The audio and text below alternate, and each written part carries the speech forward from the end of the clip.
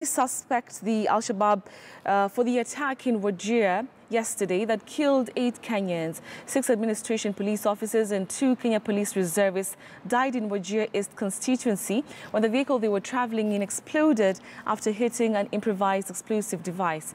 Wajir County Commissioner Lyford Kibara confirmed the 5 p.m. incident that it is believed to have been planned by the Al-Shabaab militants. The slain officers were on patrol along the Kenya-Somalia border. The incident comes a fortnight after another 6 GSU officers were killed in Liboy in a similar fashion.